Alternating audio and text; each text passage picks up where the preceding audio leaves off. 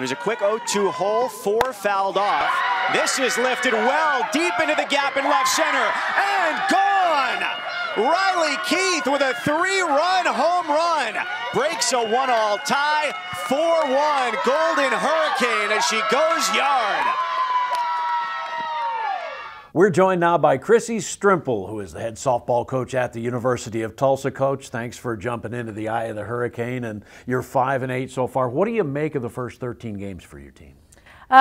One, it was good to get out and see some really tough opponents that we played against. I think right now we're hunting for consistent innings. We'll have some flashes of innings where we look pretty good. Making great plays out there, swinging the bats well, and then we'll have some innings with little inconsistency. But there are definitely areas that our team's going to grow in and get better. We always talk about this early in the year. You don't have as many opportunities here to get outside and field and, you know, take a look at the hops and that sort of thing. You get inside on the turf, and that's a little different. Did you make that adjustment yet, or is there still some issues with that? Oh, for sure. Well, and actually the first weekend we played on both turf and dirt.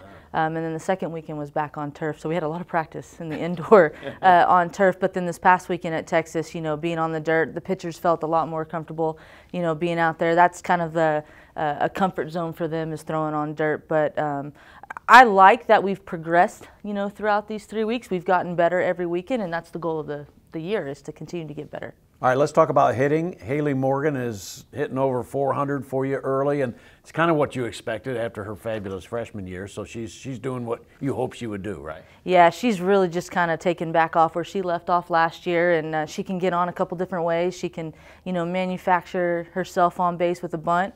She doesn't seem to move out of the way of a ball in the box, so she'll take a few hit by pitches, but really just swinging the bat well. You know, even some of the outs that she's had have been hard outs, and so she's just seeing the ball really well from the plate. Is she going to break that hit by pitch record again? I'm sure she will. She probably doesn't want to.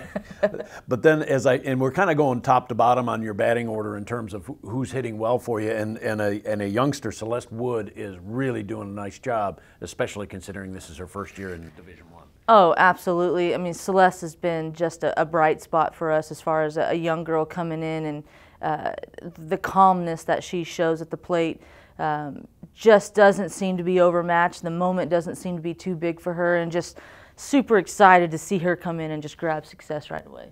Abby Jones is hitting well for you, and she has put herself in that second base spot for you and moved Kylie Norwood to first. And Kylie, of course, was such a great hitter for you last year. Surely she'll be coming along too, right? Yeah, and I have a lot of confidence in Kylie Norwood at the top of the lineup. She still has good at bats, and she's such a leader and a vocal leader. It was an easy move to move her to first base, and then especially when you have Abby Jones who comes in, who's just eats it up at second base. You know, she just does such a great job cleaning up any kind of ground balls over there, and then offensively, man, she's put in a lot of work in the off season. Really kind of worked on a few mechanical things, but it's just nice to see those things pay off for her. Absolutely, and you know, Amani Edwards had such a good first year for you, and she's a little lower as far as her average is concerned. I'm sure that's going to come up. But what about a couple of the youngsters that you were really looking forward to?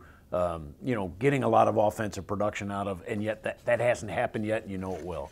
Yeah, we've got a couple of freshmen that are, you know, very talented athletes, and you know, seeing this game for the first time at this level and how pitchers are, you know, going to attack you. Once they find your weakness as a hitter, they're going to try and go at you, you know, all the time there. And it's just being able to make those adjustments, and they're working hard. You know, Kaylin Bearpaul's working hard. Clara Skaggs is working hard. Girls with tremendous amount of power, you know, in their bat, and I just think they're trying to do too much at the plate, kind of go for the big hit every single time, and you really just want to get in there and have quality at bats. And in today's softball, now maybe 20 years ago it was all small ball, you know, lots of bunting and, you know, just grinding out runs, but in today's game it seems like so many of the great teams are hitting lots of home runs. So that's an area right now that you're really looking for those youngsters to pull you through with a few long balls? Oh, well, absolutely. I'd love for them to come in and be double-digit, you know, home run hitters, and I think they have that potential. But, you know, I think you have to go back and think about, I just want to hit the ball off the barrel. I'm just trying to have as many barrel shots as I can, and those numbers, those exciting numbers that are all over the place, you know, in college softball right now are going to come. Yeah, only one home run so far, right? You need to get a few out of the ballpark, and as you mentioned, if you hit the ball on the barrel eventually the home runs will take care of themselves. Absolutely. Right? Yeah. And I've been excited to see this weekend. I thought we banged the ball around the field. I thought we had a lot of big time doubles, that happened for our athletes, and really kind of start off, Kennedy Kramer started off one of the games with a shot to off the wall in right field and ends up with a triple, and so those numbers are there, just haven't left the ballpark yet. All right, let's talk pitching now. You have several that you've trotted out there, and just give us an assessment of where you think the pitching staff is. Well, we're led by Sam Pokop, and she's a fifth year, going in her fifth year, COVID year, whatever you want to call it, but she's definitely the leader of our staff, and you want to talk about a player that's just so methodical in her approach, how she handles her business, knows who she is as a pitcher, loves to use that changeup, but just hits spots. I mean, she's fun to call for because you know that she's probably going to put it right in the area that you're asking.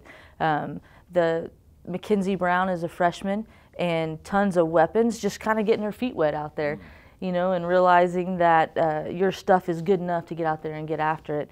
Kylie Nash has done a nice job yesterday, I thought, versus Texas, coming in, and I think she only gave up the 1 run, but trusting her stuff and locating her pitches well. And the same thing with Sarah Yamas. Sarah Yamas is a hard thrower. We're trying to add some versatility to her pitches, but she's an emotional pitcher, a hard thrower, just wants to kind of get in there and get after it. So I look for those girls to grow. Once you get past Sam Pokop, I look for those girls to continue to grow and provide great outings for us. They have the weapons and they have the ability to do it. Well, in the last doubleheader that you had, obviously held Texas to only 5 and then only 1 in your first game in the win over UTSA, right? Yes. So you're seeing some improvement in the pitching. Oh, absolutely, and it's a trusting your pitches and getting out on the mound and what we do in the bullpen, but taking that to the circle against hitters that don't know you a little bit, and it's there, and it's good that they got out these first 3 weeks and got comfortable and got opportunity on the dirt to see what we need to work on. All right, so one of the reasons, obviously, that we're kind of getting our first interview going and talking about the early season is, the team goes away and plays a lot of games on the road, which is good, a lot of games under your belt. But now we're at home, and it's the Tulsa tournament coming up starting on Friday, and you have some teams coming in now. DePaul from the Big East, Minnesota, Stanford Saturday, 2 games against DePaul on Friday. So that's going to be fun at home finally, huh? Oh, absolutely. You're always excited to get back home and play. I know the girls are going to be excited to sleep in their own bed. And it's just a different feeling when you get to come and play on your home complex. Great teams coming in, like you said. DePaul from the Big East had a great year last year. I know that they have a couple pitchers on their staff that are tough to barrel against, but excited to have those 2 games on Friday. And then Minnesota, Stanford, teams that have just been notoriously great throughout college softball that are coming to your home field. So I look for a great environment. I think our girls are excited to be back here. Well, check it out on the schedule on TulsaHurricane.com to get all the times, because I know a lot of softball fans want to come out, even if it's not a Tulsa game, and watch some great college softball. It's time to get outside, isn't it, huh? It's going to be great weather. I know our girls are excited just to, like I said, be back, sleep at home, and see our fans in the stands. Crissy, thanks a lot. Appreciate you taking the time. Good luck this weekend. Thank you very much. Crissy Strimple, University of Tulsa softball.